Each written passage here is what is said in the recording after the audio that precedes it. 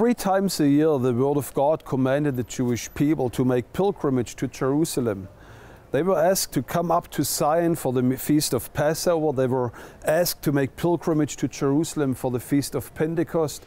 But then they were also asked to come up in autumn for the Feast of Tabernacles. It was the greatest of the 3 feasts in Israel. It was called in some of the biblical passages even just as the feast. They came to Jerusalem for the feast. And it was the most important feast because it was connected in Jewish tradition always with a messianic expectation. But there was something very special about the Feast of Tabernacles. It was different to the 2 other feasts because the Feast of Passover commemorating the Exodus from Egypt and the Feast of Pentecost, which was commemorating the day when God came down from heaven in fire on Mount Sinai and would give the commandments to the Jewish people, they could celebrate those 2 feasts already in the 40 years when Israel was wandering in the desert. They could commemorate back when they were released out of Egypt. They could commemorate how God spoke to them with an audible voice and they received the Torah from heaven. But it was different with the Feast of Tabernacles. The reason why this feast was so different to the other 2 feasts is actually laying right in the meaning of this tabernacle behind us. It's called the Feast of Tabernacles for the following reason. Then the Lord spoke to Moses, saying, "Speak to the children of Israel, saying, the 15th day of this 7th month shall be the Feast of Tabernacles for 7 days to the Lord. You shall dwell in booths for 7 days. All who are native Israelites shall dwell in booths, that your generations may know that I made the children of Israel dwell in booths when I brought them out of the land of Egypt. I am the Lord your God."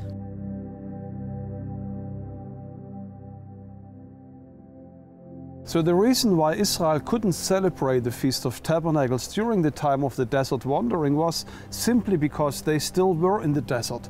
They were still living in tents, they were still living in tabernacles, they were forced to move their camp from one place to the next, and they were exposed to the extremities of the desert life. Paul is referring to that in a wonderful way in 2 Corinthians chapter 5, and he's saying the following. For we know that if our earthly house, this tent, is destroyed, we have a building from God, a house not made with hands, eternal in the heavens. For in this we groan, earnestly desiring to be clothed with our habitation, which is from heaven, if indeed, having been clothed, we shall not be found naked. For we who are in this tent groan, being burdened, not because we want to be unclothed, but further clothed, that mortality may be swallowed up by life. What Paul is telling us here in his epistle to the church in Corinthians, he said that our earthly life is actually a life like in a tent structure, like in a tabernacle, like in the 40 years of desert wandering of the Jewish people. That means we haven't arrived in the promised land yet. And he also concedes, he says, in this tent structure, in our earthly body, he says, in this body we at times even groan. That means sometimes we go through times of affliction, we go through times when our body is being tempted or even being struck by diseases. And he says even our spiritual walk sometimes with God can be challenging. He's expounding on that even in a greater manner in the chapter before, where he says in 2 Corinthians chapter 4, he says, "But we have this treasure in earthly vessels, that the excellence of the power may be with God and not with us." He says we are hard pressed on every side, yet not crushed. He says we are perplexed, but not in despair, persecuted, but not forsaken, struck down, but not destroyed. He says sometimes in our earthly life we will go through difficult times, but he says, you know what? God is with us. He will make sure that we will make it to the end, and He will make sure that our journey will indeed end in the promised land. So Paul was referring to the resurrection of the dead. He says, like Jesus was raised from the dead and received a resurrection body, he says, so you also will receive one day a glorified body, which is not in no need of medical assistance, where you will not groan anymore, but the glory of God will actually be your dress and your clothes. But the Word of God is referring not only to our physical bodies as a tent structure, but He is also referring to something even more glorious. Join me reading the book of Hebrews, chapter 11. By faith, Abraham obeyed when he was called to go out to the place which he would receive as an inheritance. And he went out, not knowing where he was going. By faith, he dwelt in the land of promise, as in a foreign country, dwelling in tents with Isaac and Jacob, the heirs with him of the same promise. For he waited for the city which has foundations, whose builder and maker is God. Isn't it amazing that Abraham, even as he arrived here in the land of Israel, he made a very purposeful decision not to build a house for himself, a stone structure, but he rather preferred to live in a tent structure together with his sons Jacob and Isaac. And the Word of God tells us that there was a very significant purpose behind that Abraham understood that there was a city waiting for him, a city which would outdo every structure here on earth. He says it would be a city whose architect and whose builder would be God himself. And this was the city he was waiting here for, even here in the land of Canaan.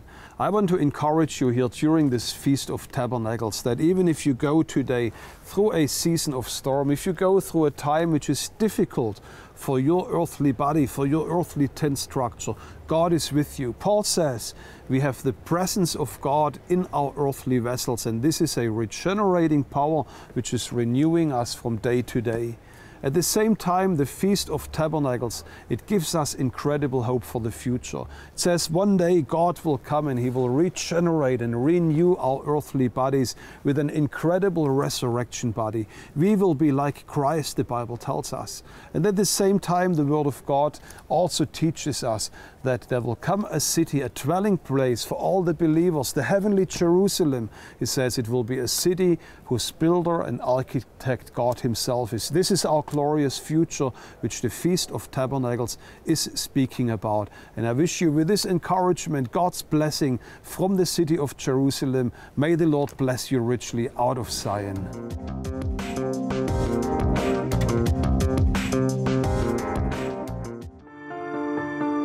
In 1980, the Israeli parliament passed a law declaring a united Jerusalem as the eternal capital of the State of Israel. Threatened by the Arab League with an oil embargo, national embassies in Jerusalem closed their doors. That same year, Christians from around the world gathered in Jerusalem to celebrate the Feast of Tabernacles.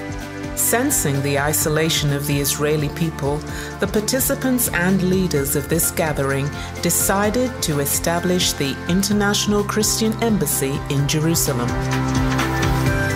The International Christian Embassy Jerusalem is since more than 30 years right here in Jerusalem to connect the global church with the nation of Israel.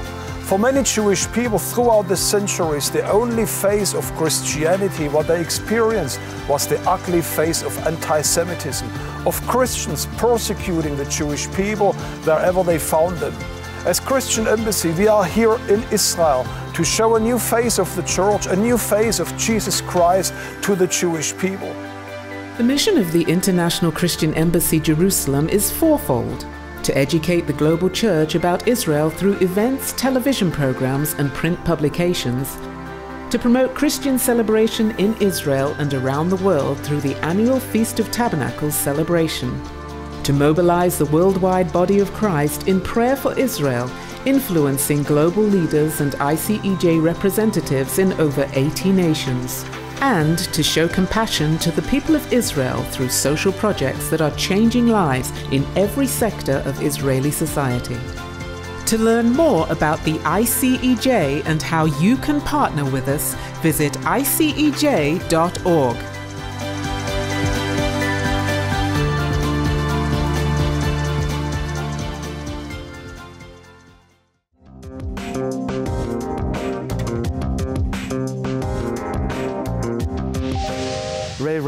You are the director of our creative and musical department here in Jerusalem with the Christian Embassy. Welcome to the program. Thank you, Juha. It's good to be here.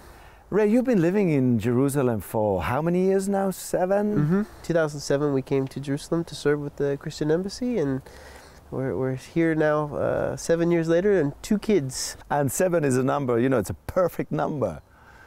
It is a godly number. Yes, a godly number. Now, Ray, seriously speaking, you've been part of the Christian Feast of Tabernacles for many, many years here in Jerusalem. We put it up, organize it every year.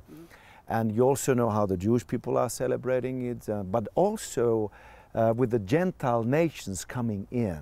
Now, Ray, what do you think? What is the significance of the Gentile nations coming every year to celebrate the Feast of Tabernacles with us? Well, recently, I've just in my own study time, I've been going back through the Old Testament and reading in Leviticus and Deuteronomy.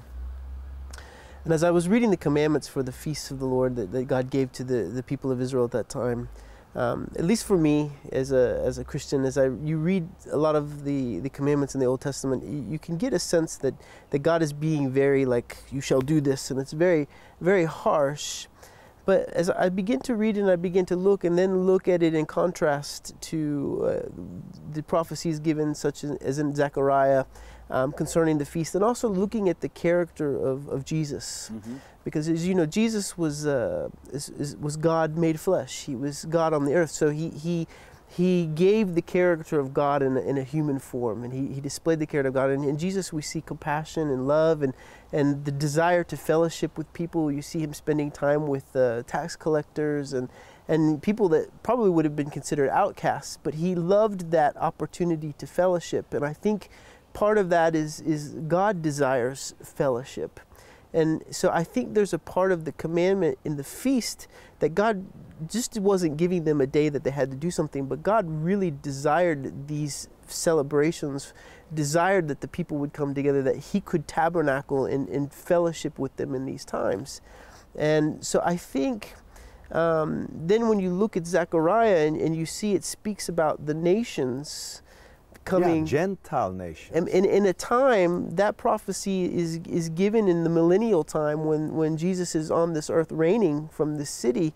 Why, the question came to my mind, why would God continue this through the millennial period if it really wasn't something that he desired, if it wasn't a desire that was on his heart that the nations would come to Jerusalem to worship and to seek him?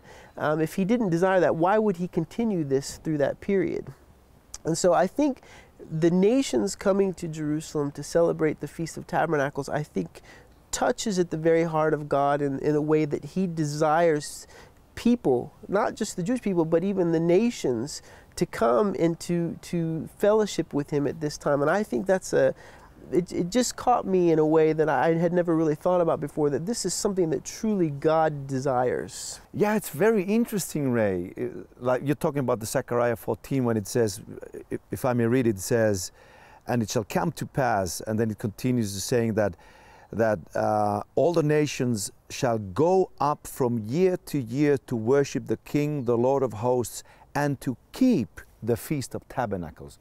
So, like you said, it's very interesting that God actually gathers to himself. It's a desire in him from all the nations, people. Almost it looks to me like he wants to gather them under his wings. Yeah. For the glory. And also, I think, in a time of celebration in a way.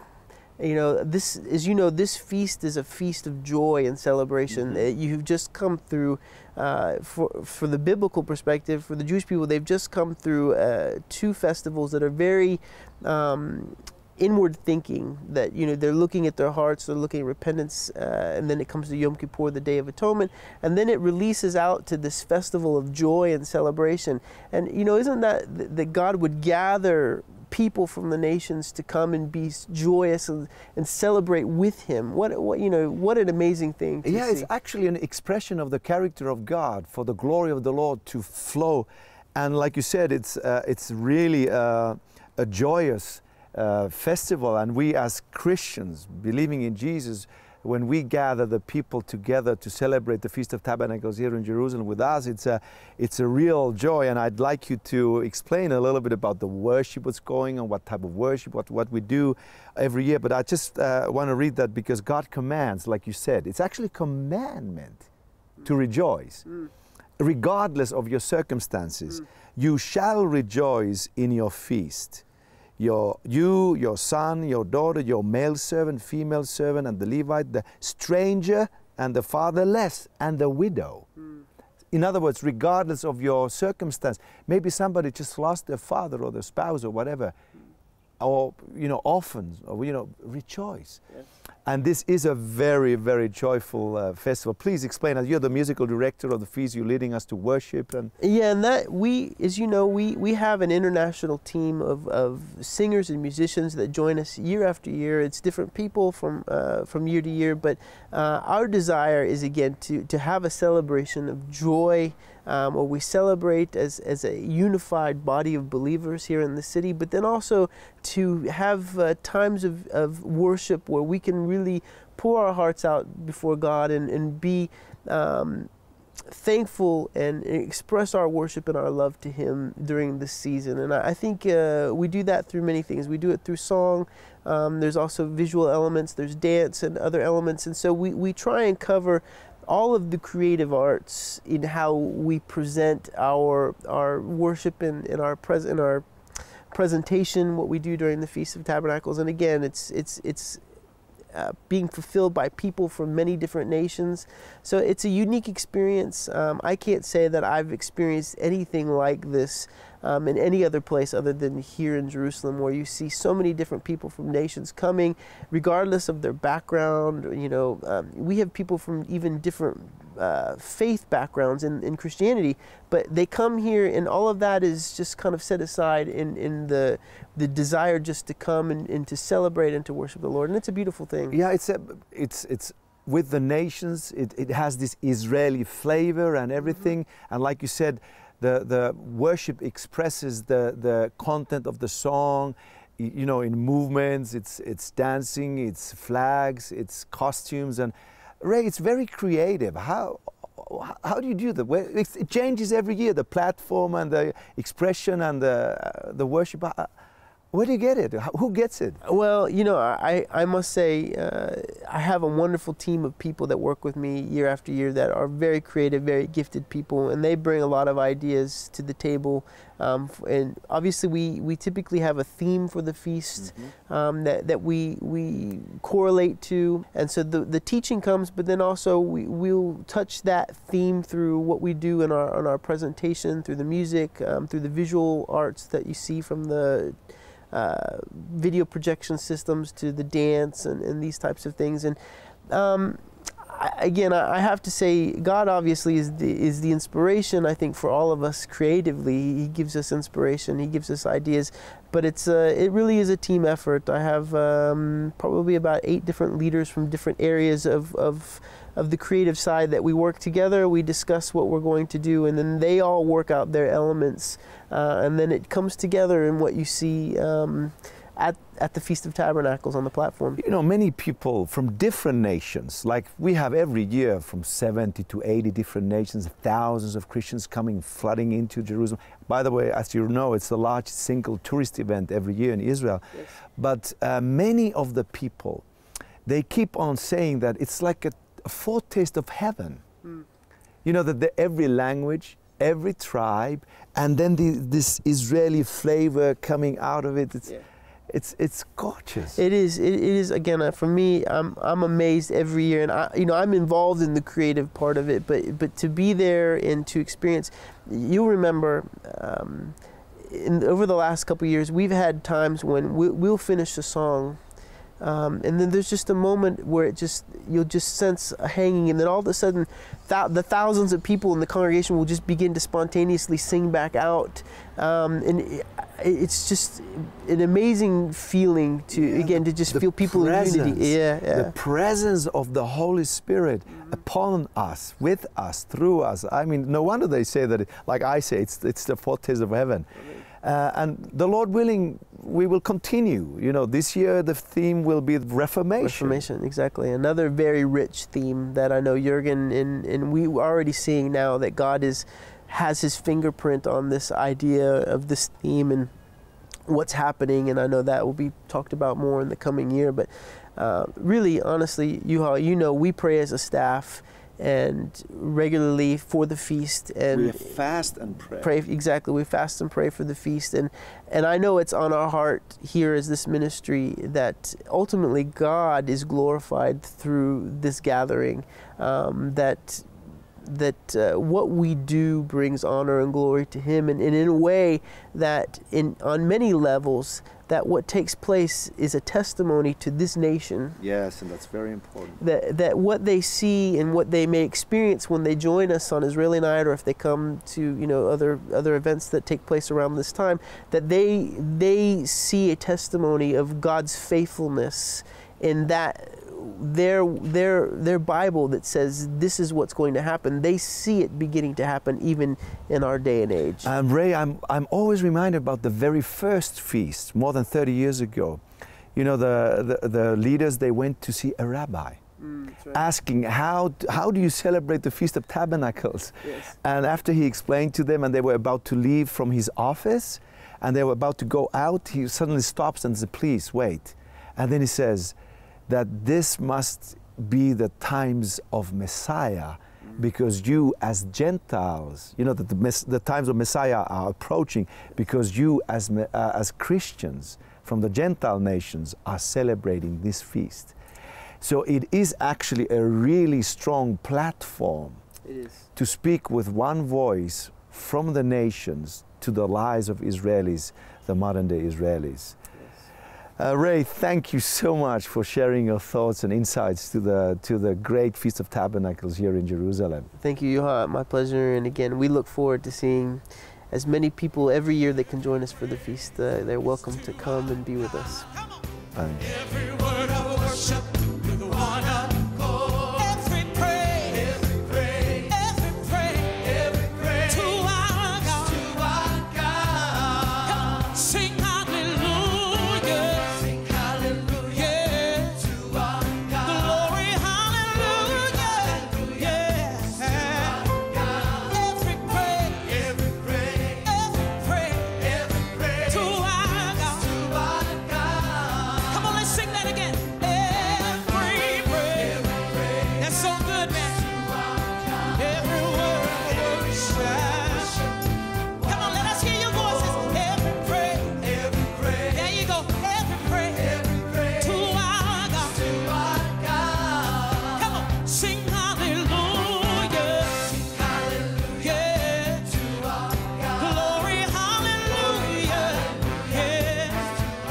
Come on, every praise.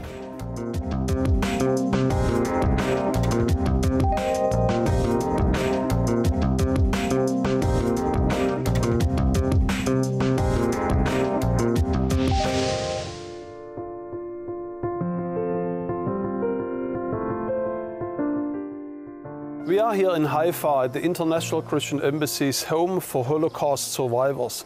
And let me tell you, this house here in Haifa is one of the most exciting projects which the Christian Embassy has undertaken over the past couple of years. The ICEJ's home for Holocaust survivors consists of 9 buildings in one Haifa neighborhood. This small community serves as a haven of love and security for more than 70 elderly Israelis who survived the Nazi campaign of genocide.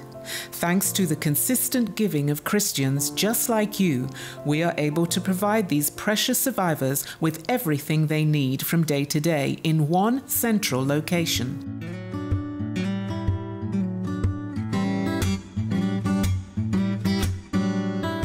This home is unique home in all over Israel because there are no other home just for Holocaust survivor. And there are no other home that people can live here also without money or with small money that they give. And when they come here, they get everything they need.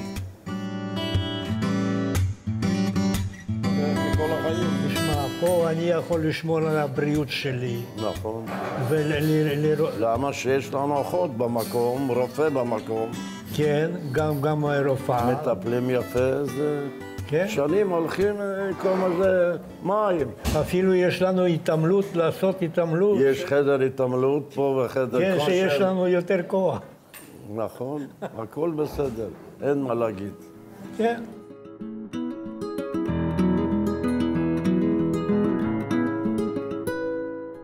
אני חושב שהדבר הזה During the 65 years of the existence of the State of Israel, this is the best thing that Christians and Jews have done together. It's wonderful. It's all about this mutual giving and serving, Christians and Jews together. The media loves this. They appreciate the social solidarity that the Christians express towards the Jewish people, and of course, towards Holocaust survivors, who right now are in the last decades of their lives. So we need to appreciate them now.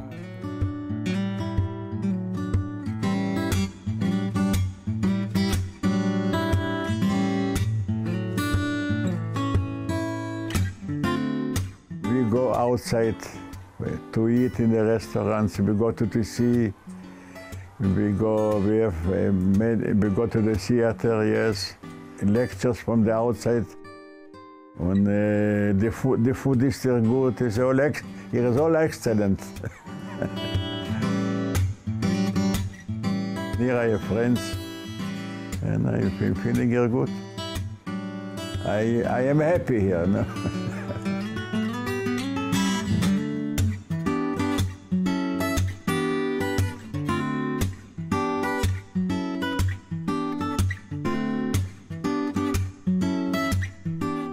We invite you to partner with us in this important work in Haifa by making a donation today. Your donation will assist us with providing for the day-to-day operational costs at the home. Roughly $1,250 per month per person is what it costs to provide for the basic needs of the residents. Your giving will make a significant difference in the lives of these beautiful people. So please consider how you can financially support us in this important project.